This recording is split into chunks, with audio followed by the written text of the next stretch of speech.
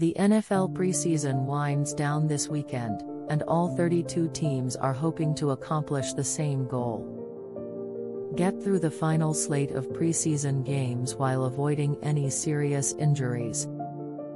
Unfortunately, it seems like the Baltimore Ravens might not have met that goal. On the Ravens' first drive of their preseason finale against the Washington football team, Dobbins took in a short screen pass on the left side of the Baltimore offense and looked for yardage upfield.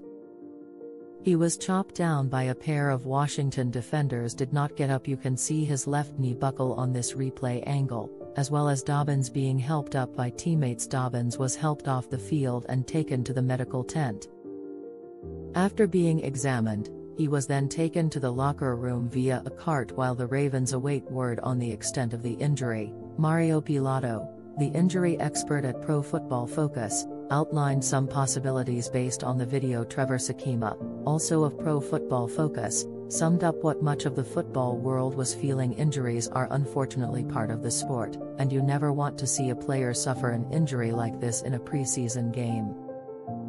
With the NFL placing a bye week between the third and final preseason game and the start of the regular season, more starter-level players like Dobbins are seeing the field in this final preseason tune-up, as coaches want to avoid players having a long layoff between games.